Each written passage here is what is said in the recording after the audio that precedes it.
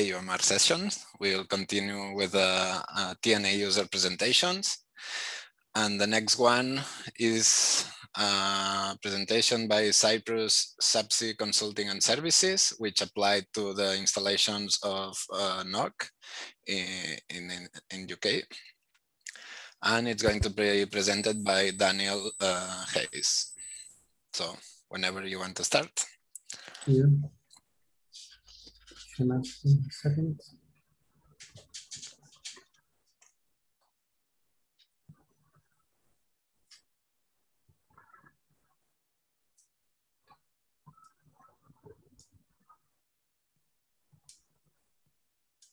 Okay, can you see the screen? Yeah, I see the desktop only. Sorry? I see the desktop image, I think. Oh.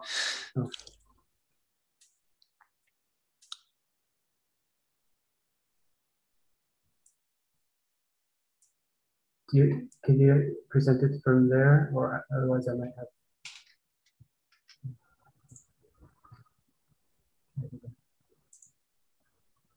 Oh, there it is. Okay. How's that? Yeah, now yes. Okay. You can put it full screen. Yeah.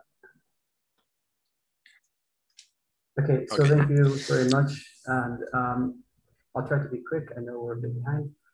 First of all, thanks a lot to the organizers of the conference, and also especially to the project, the EU Marine Robots, and the opportunity to access this infrastructure was very important for us. It's a small company. We do a lot of work with gliders, but we don't actually own any gliders.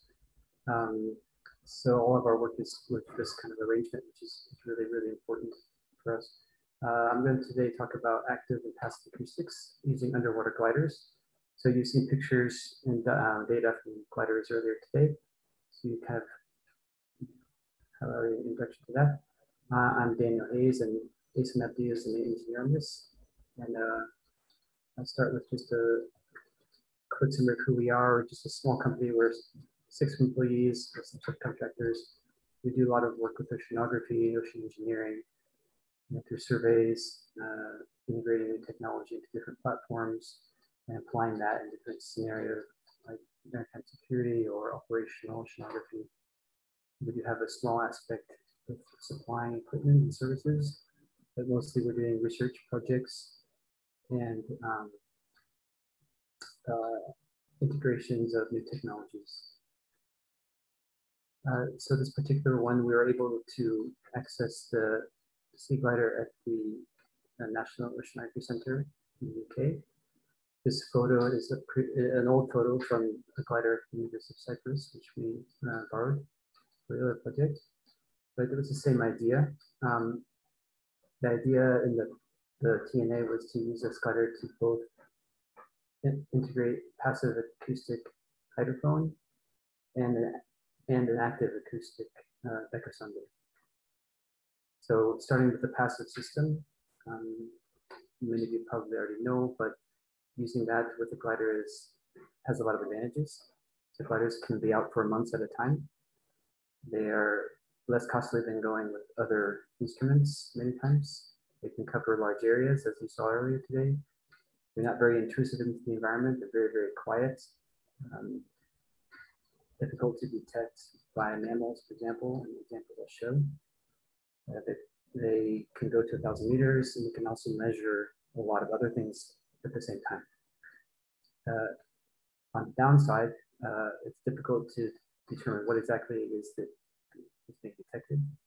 You don't have too much bandwidth to send back raw data to the user, and the processing power is usually quite limited on a glider. It's difficult to locate the source, although we have another project to put an array on a glider, which you can see in the bottom picture. And of course, gliders are slow and the navigation is not very precise without some sort of advanced piece of tracking, which is not very common. So in this TNA project, we integrated this. So because we couldn't go to Southampton because of the pandemic, they actually sent the glider to us in Cyprus. We integrated the hydrophone that we already own, and I'll show you a photo of that in a second. And then we sent the glider back, and right now it's actually at sea, very near the coast of Ireland on this shelf brake system. And that's an excellent place to test the passive acoustic system because there are well-documented presence of marine mammals in the area. And you can go to the Mars site of the NOC and you can see where it is right now. This is a screenshot from today. So obviously we don't have the data back yet, but let me tell you what we hope to see. This device is made by Ocean Sonics, called ISME. There's a lot of processing and capabilities built into it. Of course, it's very sensitive and it's well calibrated. One of the main reasons we chose this device was because we could use a circuitry called G-Listen board and integrate it into the drive part of the glider, which would act as a bridge between the Ethernet interface of the device and RS-232 of the glider, and allow us to extract information about what was being observed and sent back to shore over the satellite connection. It can also send spectra back in real time.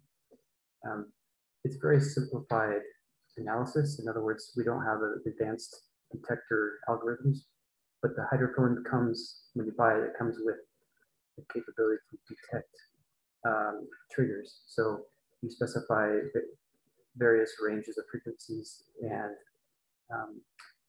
intensity of energy, and it will, if it's triggered, it will record that as a triggered event, and then it will save either the raw data or the spectra or both. And then those can be sent back, including the detection table. So you have some information about what's going on before you get the unit back, which is usually what happens. The other part of the TNA, which unfortunately didn't work out, is to do active acoustic echo sounding with a Kongsberg EK80 device. It's called the WBT Mini. This has been used in another project that we've been part of from a sail buoy, which is what's shown on the lower right. And this is a way to find small particles in the water. In this application, it's plankton, but it can also be bubbles or other small particles. And the idea in the TNA was to put both of these on the glider at the same time. And for this application for the marine mammals, it's very good because you not only know where you've detected mammals, but where the food is. And it's all done from a single platform. It's also important that we have measured things like dissolved oxygen, chlorophyll, temperature, salinity at the same time. So this gives you, from a single platform, a lot of information about the ecosystem. Daniel, sorry, but we can wrap up a bit because we are on a tight schedule. And yep. Okay. Yep. So this is what it looks like. One of the circuits didn't, it failed during testing, so we're able to send it off to the NOC. So that glider right now only has the hydrophone, and that's how it would look. The transistor is there. And luckily we have funding to do this in another project next year. So thanks a lot. Sorry I took too long. Yeah, thanks for the presentation. Sorry for pushing you, but no, we have so many presentations. I didn't know how much time was passing. Okay, so I remember the next presenters is 5 minutes. So the next one is from University of Toulon, that actually they were just 3 weeks ago in our installations, and Claire Dune is going to present it. So Claire, you wanna go ahead?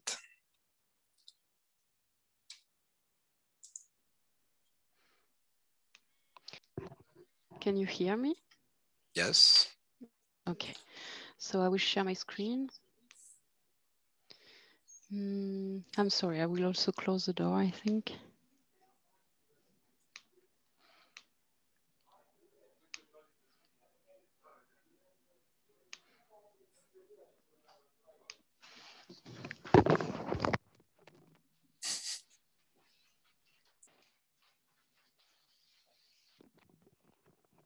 Can you see the slides? Yes. Okay. So we were in Girona a few weeks ago to make some experiment with a mock-up ground truth in their pool, in the pool of the CERS. And so we did many experiments that were all the common things in all these experiments were the use of the motion capture as ground truth. So you can see in this picture the pool of the CIRS, and we installed in it several Calicis system motion capture, and we added some markers on the robot of Girona, and we tried our algorithm with this system to monitor everything. So the first project we are working on in our lab is a project about checking the quality of the dynamic feature in a simulator and trying to build or to conceive a simulator that is able to determine the dynamic parameters of a system. I'm sorry, I will need to find my battery. So I will need a second.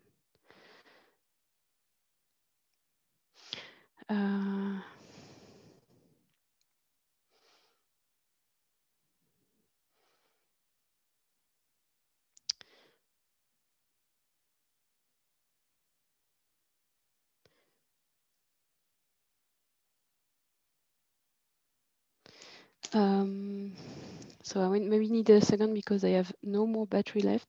So you can see on the left screen the simulator, the SPH simulator, and on the bottom left, so you can see another rendering of this simulator. So we have experiencing dynamical parameter estimation using this kind of simulator, and we have compared it with ground truth data using the Sparus robot. So in a first experiment, we went without the motion capture system.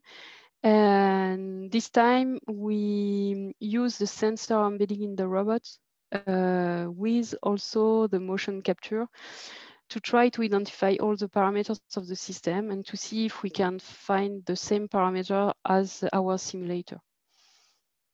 So the second experiment is on a project that is about trying to make a chain of robots in order to control a tester in closed environments. And so we designed a specific tester, and using some information, some video information on the tester, we are trying to visual control all the robots in a chain of robots. So we have tested some detection and shape estimation with both the image and the motion capture system. And on you can see a video of a chain of robots, and to acquire the shape of the tester and try to find out the proper parameterization and the proper shape of this tester.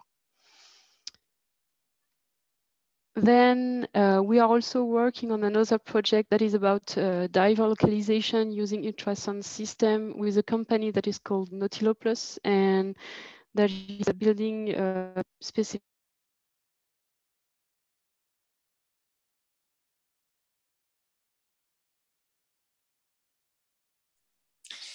Okay, I think that the battery finished. I think I have the slides from them. 1 second.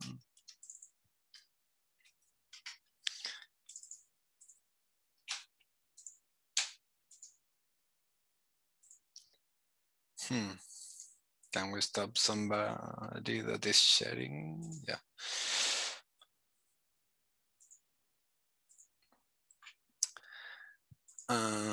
So I will continue for Claire. So basically they are working with Nautilopus, which is the designer of this kind of robot. And what they are doing is similar to what the University of Auckland presented. So they do gesture recognition on divers. You can see here an example. They put some markers on the robot and on the diver so they can have a ground truth of the gestures that they are doing. We did also another experiment. I took over you, Claire. They also did another experiment with the blue rope and an intelligent theater management system, where it's giving or taking the theater as the robot needs. And finally, we gather some data set taking the ground truth of the robot of an underwater structure. Claire, if you want to unmute yourself and add something else.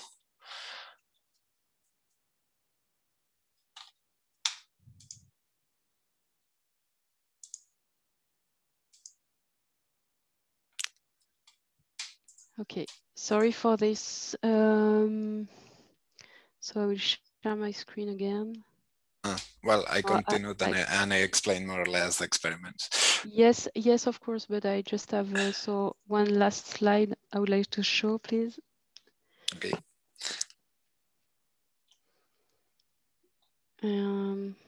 Okay, anyway, so you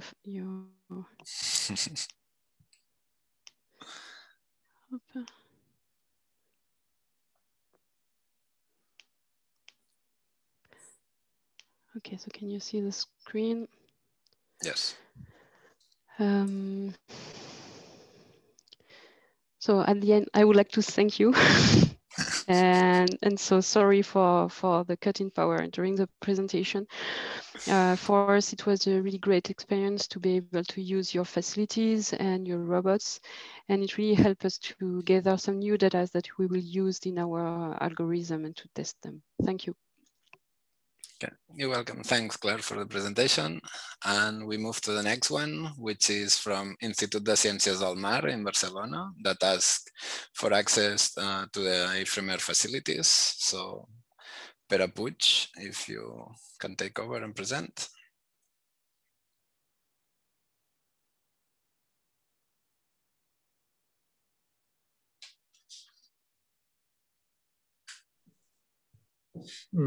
Hello, can you hear me? Yes, I think you are on the last slide or something. Oh, sorry. Can you already see the screen? No, we are still in Claire presentation. Yeah. Okay, now you can try to share, Pero.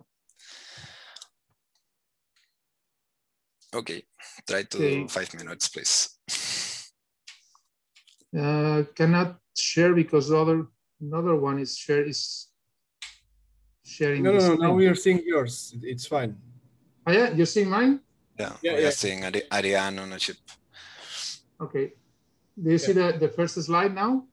Yes. Okay, let me see if I can drag this screen towards here so you can see my face instead of my ear.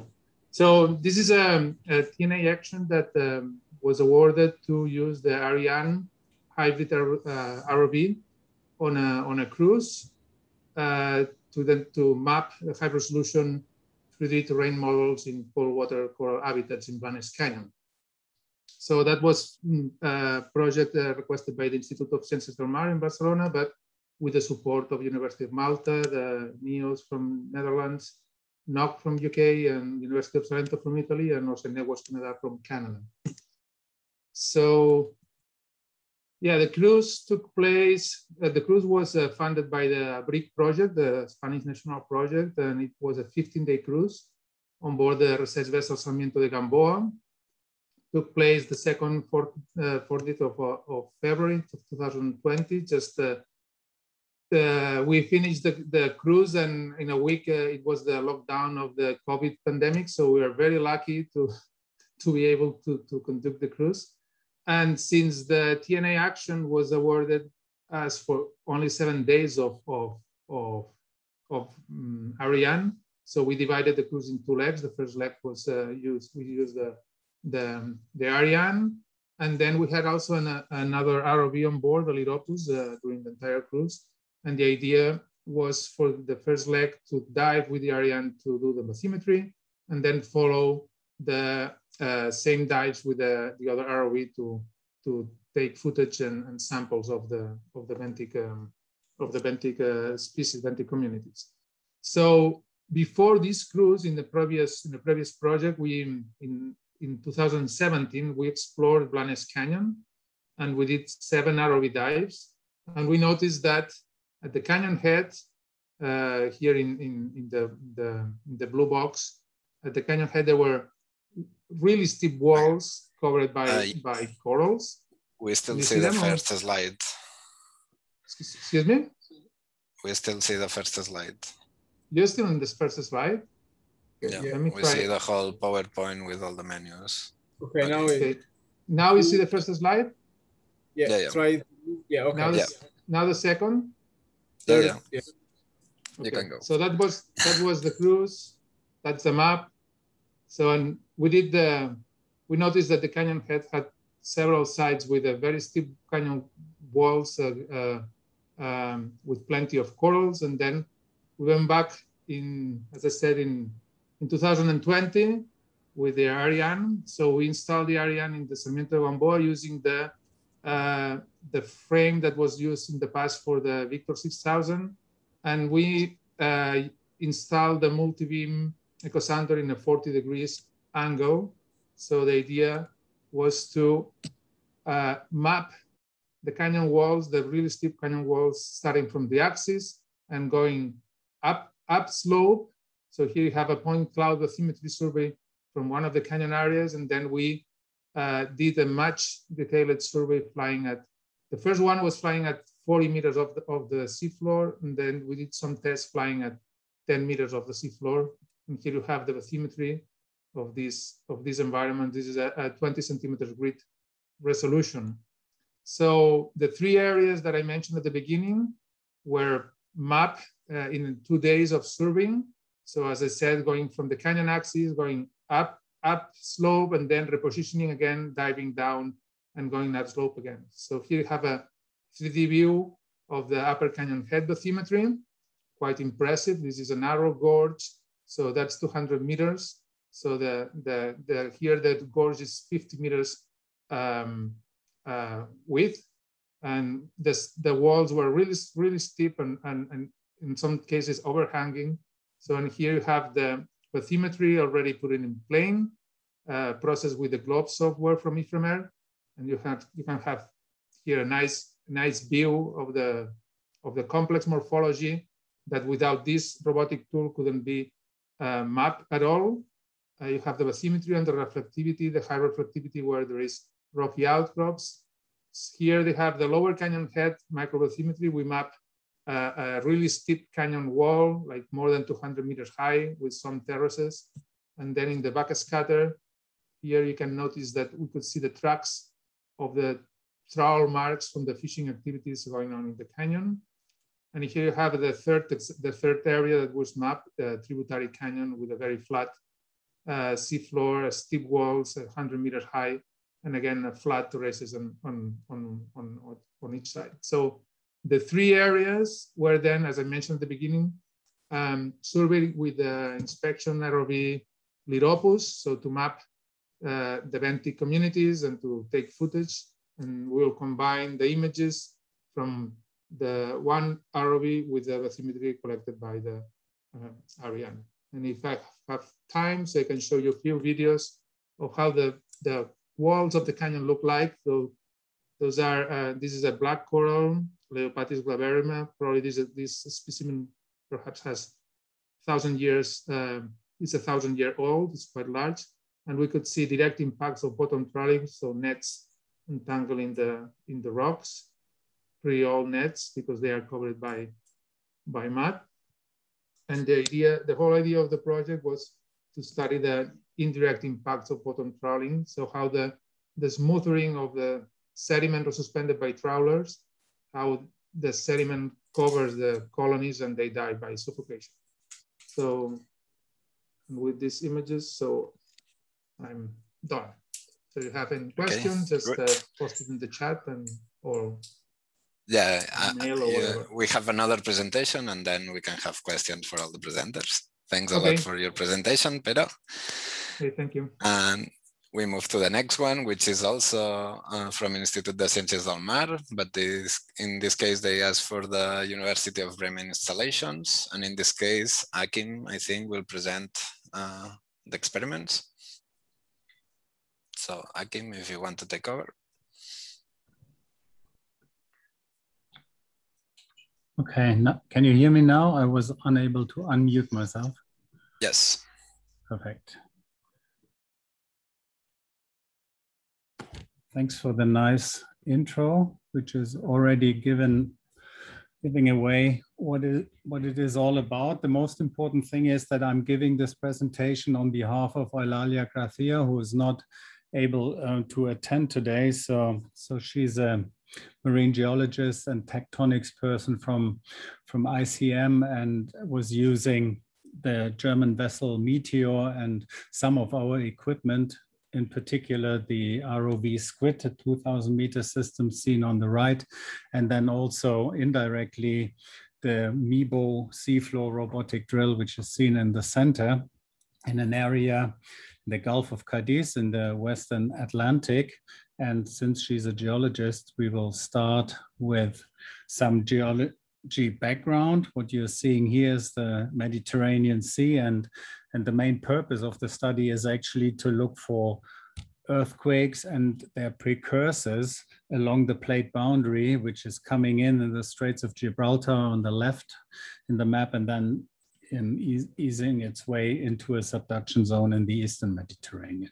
So if we focus in on the Gibraltar area, what you are seeing is a bunch of fault systems which are coming from the Azores and go into the Mediterranean. Some of these faults are actively expulsing fluids, and what you are also seeing in particular in the central part is these little dots. These are all mud volcanoes, which are also windows to depth. There's fluid and sometimes also solid material coming to the surface. So if you study these systems, you are basically taking the pulse of the earth. You're looking at the deeper seated processes by just taking surface samples or doing some experiments there. This is illustrated here. You can see the mud volcanoes in the center of the picture. They are tapping into the sediments, and some of the fault systems, they go even deeper. So they go all the way into the underthrust material down to the Earth's crust. And the idea was basically to compare the two and see where the activity is highest. So the two robots we were using were the MEBO seafloor drilling systems, the MEBO 70 in our case. That's a robot on an umbilical.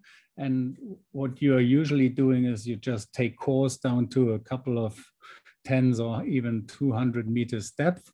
But if you're interested in monitoring something episodic like an earthquake or fluid seepage, as Francesco presented, then you need to sacrifice some of your drill string, leave that in the hole so that the hole doesn't collapse, and then you can place observatories. You can see some examples here. Some of them you can communicate acoustically with, others are just self-contained autonomous systems, and they have to be recovered by ROV.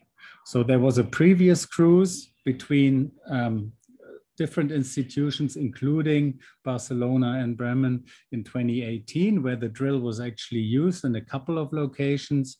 And then there was the TNA call, where we were offering some of our seagoing equipment, and Barcelona submitted a proposal, and they got some ship time and ROV time with the Squid in order to try and recover the observatories, get a 3D map of the area, of the surrounding. This is particularly exciting for the mud volcanoes because their boulders are coming up to the surface, or you can see active venting and so on.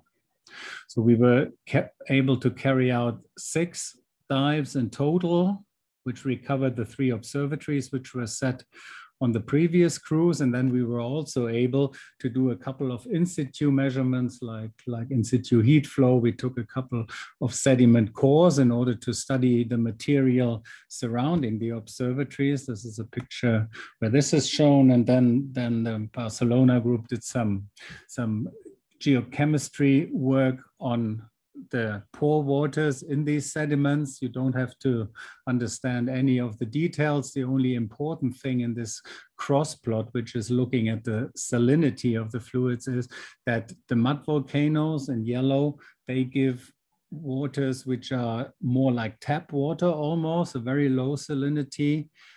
This is from diagenetic reactions in the clay-rich sediment, whereas the faults give you the opposite. They have a very saline, brine type composition, and this is pointing towards a crustal source, a much deeper source in these fluids.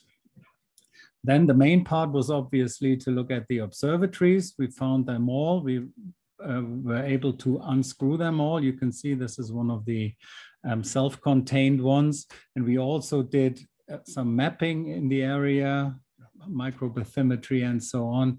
And then we're able to see little pock marks and boulders which were coming to the surface and so on. The observatories look like that. They are pretty unspectacular. It's a pressure housing basically. And at the bottom end, where you are looking into the deep and also sealed borehole, you have a pressure port, a thermistor, and then also this piece which is sticking out the furthest in electrical conductivity sensor, so that we have some idea about the pressure in the hole, which is changing if you have seismic activity or an earthquake, for instance, and then the temperature, which is changing with fluid flow, and then also the salinity, which is giving you some indication of the fluid source. And we were using the time series, or they are actually working on the time series as we speak. It's a very long record of over 2 years, and you can see the pressure at the top. The scale does not really matter. It's fluctuating a bit. You have the tides in there too. You have storm events. This is the wave height is the blue graph underneath. And just as an example for the pressure response to an earthquake, here you can see that a data example at the lower right, where you have a foreshock to an earthquake, which is a little perturbation, then the main earthquake, a little aftershock, and then you see that the ambient pressure in the hole is actually changing for good. So this is an indication that the stress field in the area has changed quite a bit. This is work in progress, so no final results, and the group in Barcelona sends their regards and acknowledges and thank you for the support they got in EUMR. That's it. Okay. Thanks a lot for the presentation, Akim, and I give you the word to Fausto, so to start the discussion and the questions. Thank you, Guilherme. Thank you to all the speakers. So we are a bit late, but we still have at least 15 minutes to discuss. The first thing I wanted to say is that first we'll start with questions from the audience to the speakers that are still present, the TNA and user speakers. And then, time allowing, I would like also to ask the TNA and users to give us some feedback on some specific points that we had. So please, everyone that has a question, either raises your hand or write in the chat. I'll wait a bit of time to see the chat or hands raised before we move to other questions and input. So everyone should be here to answer the questions except the University of Auckland and Chris from the Ulster University. Everyone else is here. No questions yet? Well, I can break the ice. Okay. I see. Okay. Akim needs to leave, but Ralph is here, and Dr. Suyut had to leave as well. I had a question. Let me see. I had a question for Dan Hayes. Are you still here? I hope so. Yes, I see you. So you mentioned that you couldn't, of course, go to NOC. They sent you the glider to Cyprus and you integrated everything there. How hard was to do the integration remotely with a vehicle that is not yours? And how easy was to get support from NOC at the same time far away?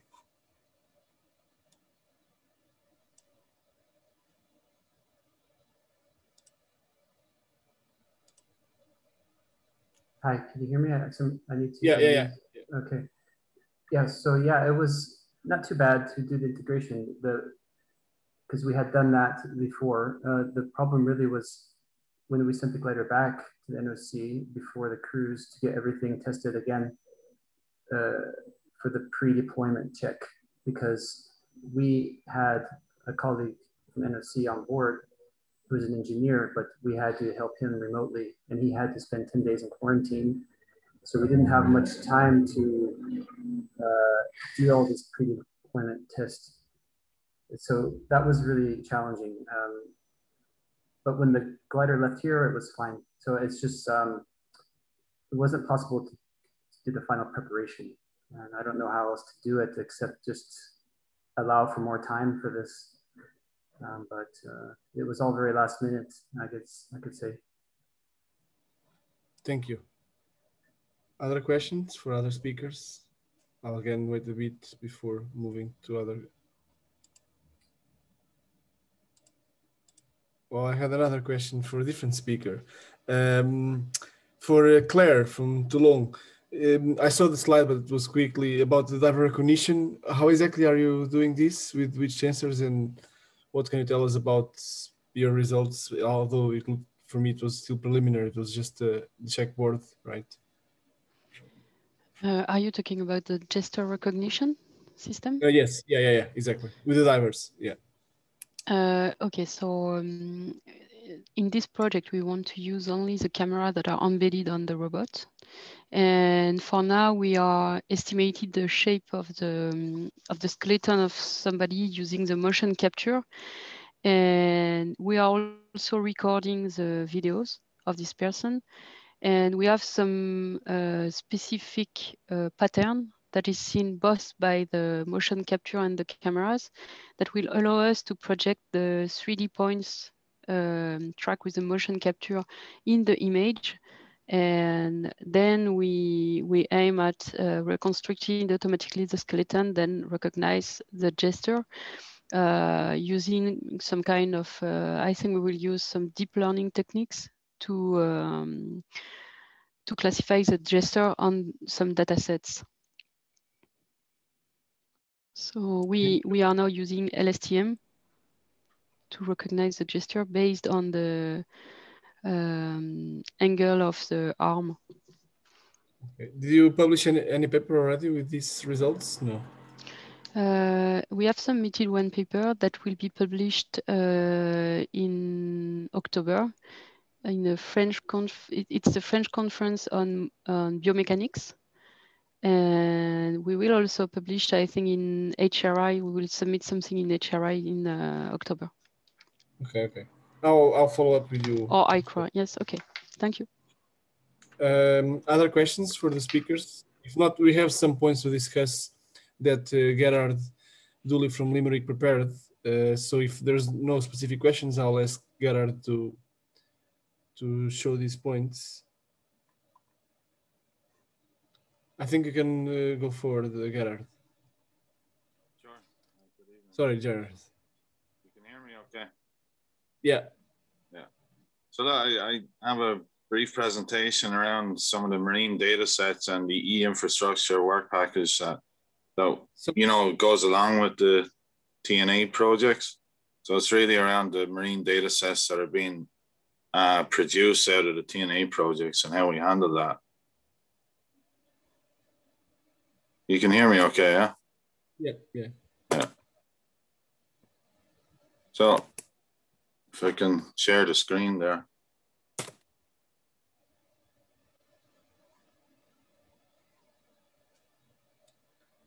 You should be able, if not.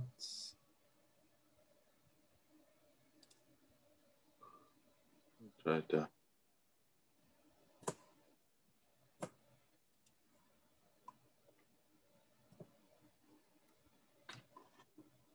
You can see that, okay, yeah?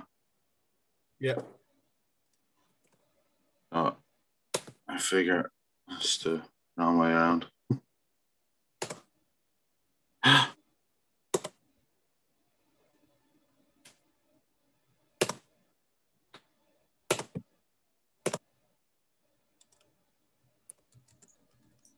Okay, so you can see the main screen? Yes. Mm-hmm.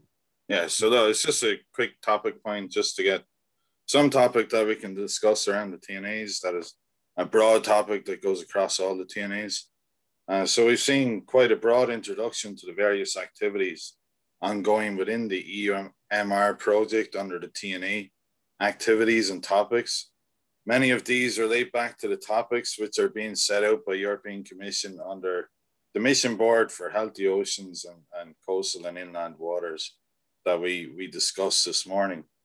These topics will see more infrastructure off our coastlines and a higher need to understand and monitor and inspect our environments, both from an infrastructure point in a commercial setting, but also from an environmental point.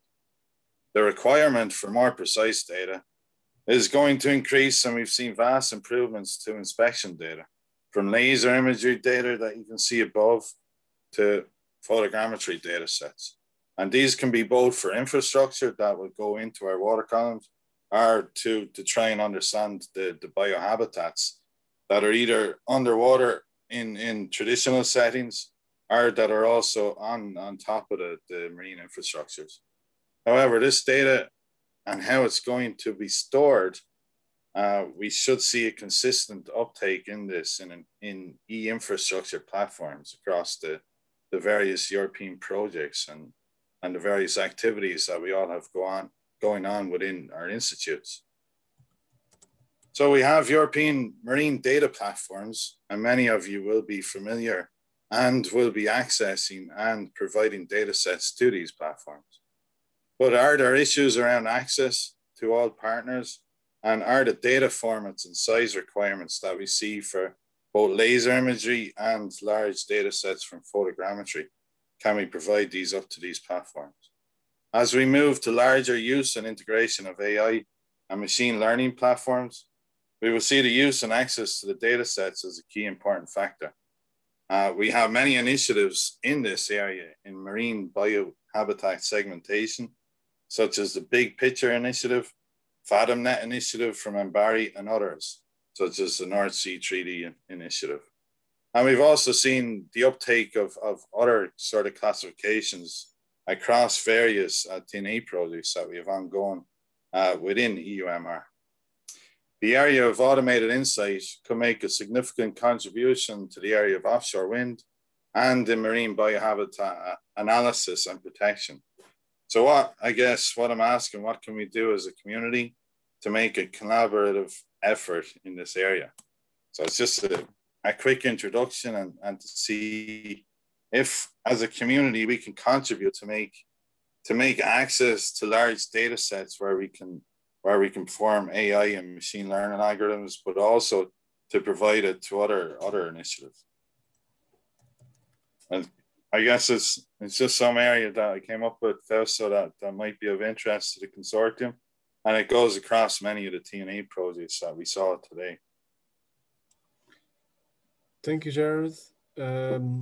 I'd like first to ask the TNA end users maybe to say their words about what Jared just asked. I think you are the best people that use the infrastructures and know maybe even better than the ones that were sharing them, what are the issues or what could be done better, let's say. I see some of them are here, Louisa, Claire, Dan, whoever wants to start first. I think if you cannot unmute, just let us know on the chat and I will unmute you.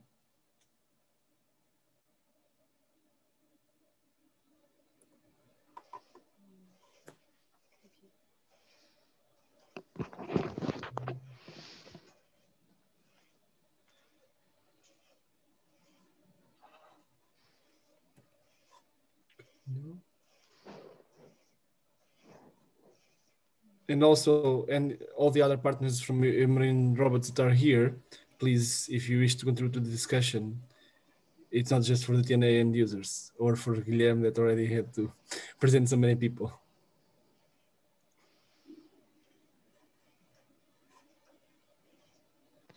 I think Francesco should be here also.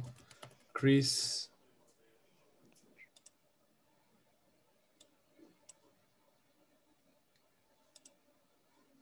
I don't know if it's a problem that they cannot unmute themselves, so I'm unmuting everyone. Well, if I start, maybe, do you hear me, Fausto? Yeah, please, Rolf. Yeah. Yeah. I think one of the points is the reproducibility of the data at the end of the day, and what data gets stored with it, the metadata.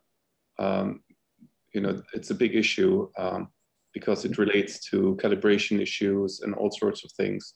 So you have to be very aware of what type of data you're storing, and so all the other data that comes with it. So we have to have a protocol for particular data sets, how to do that. I mean, there's a couple of initiatives. I know that NOC is working with some British data center.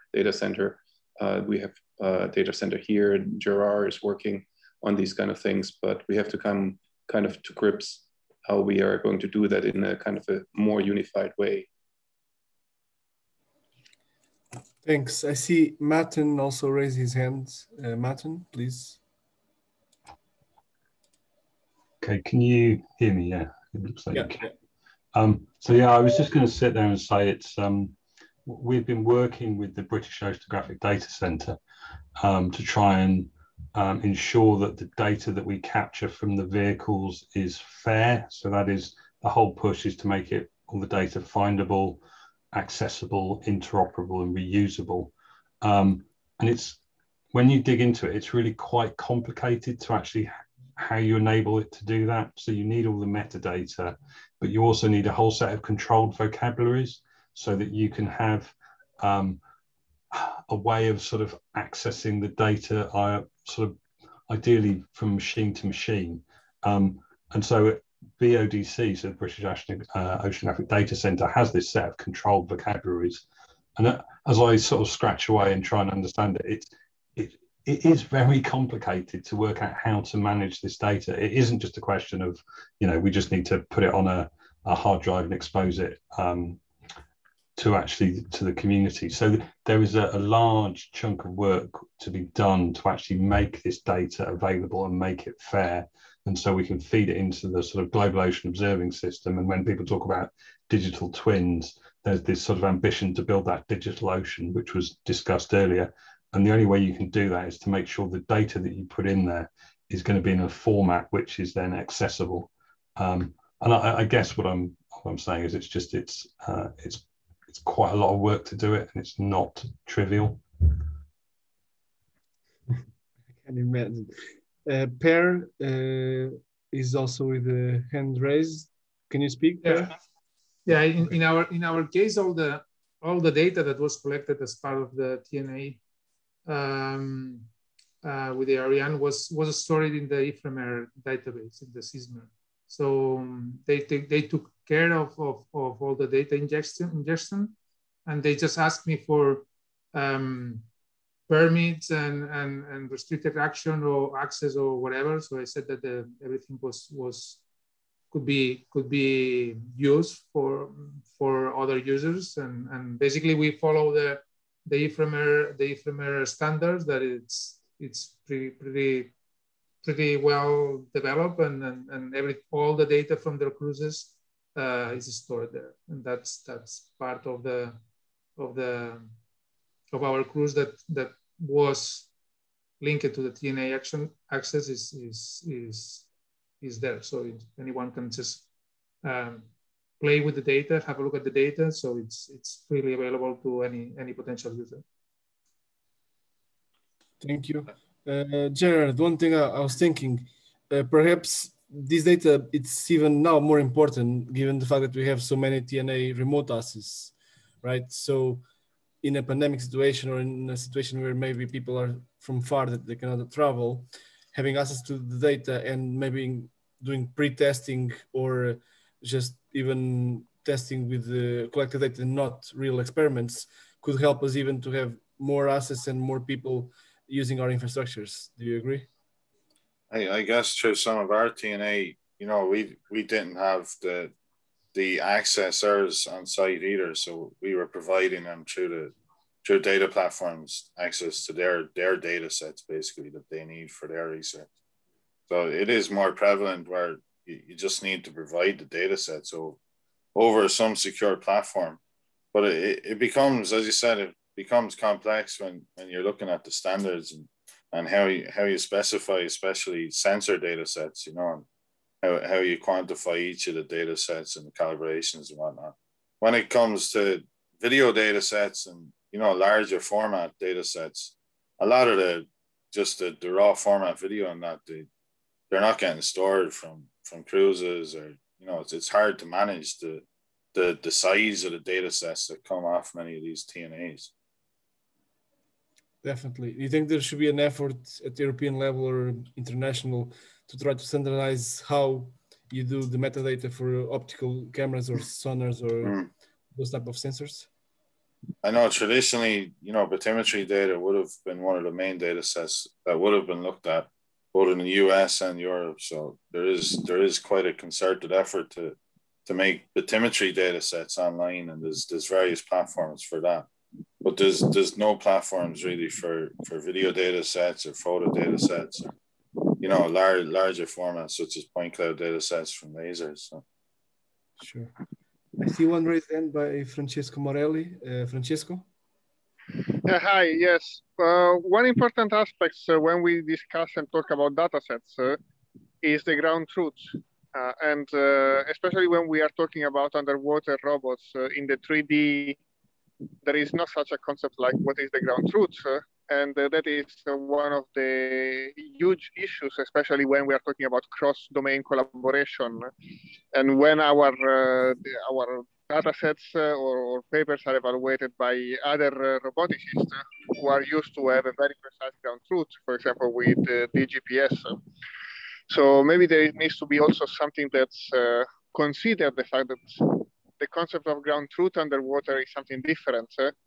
But still we need to find a way to evaluate, because even if sometimes we don't have the ground truth, how can we evaluate the goodness of a certain algorithm with respect to another one?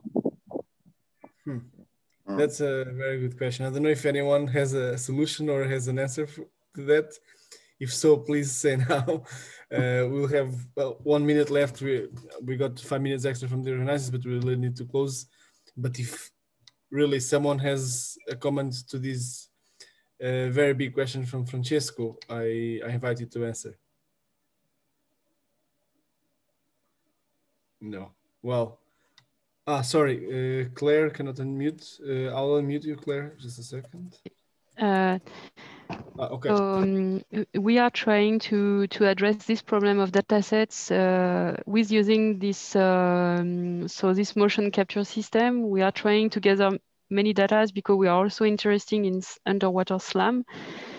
And we are also working with EUMR on trying to make some ground truth using optical-based SFM or things like this. And I think it would be a good things to be able to have some media to share this new data set. And so for small spaces, we can use this kind of motion tracking systems to have the ground truth. But then for huge space, I think some kind of, I don't know, data fusion of ENS and USBL can be good idea in underwater. So for us also, this is something we would like to see in a close future. And thank you. I guess when you talk about data sets like that, there's not much access to data sets like photogrammetry data sets from ROVs or similar platforms, you know, and it's hard for researchers then to be able to do the research, because first thing they have to acquire is large chunks of data sets, and then look at the research part, which is the sensor fusion or the structure for motion to give you the navigation data to match it to the laser or whatever you're doing. So, but you know, the data sets exist. They're just not really available. You know, we have plenty data sets. There's some up on the EUMR platform. So there are some data sets about, but they're not being shared a whole lot because they're new types of data. They're new research areas. So yeah, definitely. So I see there was one more hand. It's Pere from Girona, and as Girona was responsible for the TNAs, I'll give him the word and ask him to close the marine robot session as a project partner. Pere, please. Okay, just first few words on the comment on the data sets and the comment on the ground truth. First, of course, the use of data sets, it's important, not only for comparing algorithms, but also to share data, which is really very expensive and very difficult to get. The truth is that doing a good data set, in my opinion, it's hard. It requires a lot of work.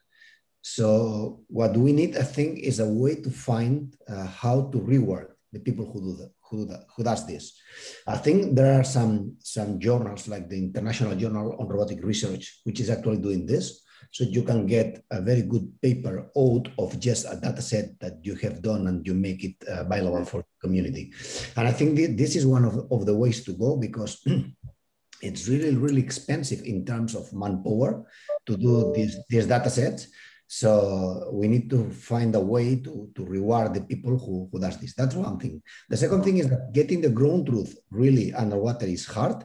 For small areas like Claire was commenting, I think we can have few things that we can do. And certainly the system, the motion capture system they were testing in Girona, it's one good candidate. The big problem happens when we move from out of the swimming pool and we go into open areas. And there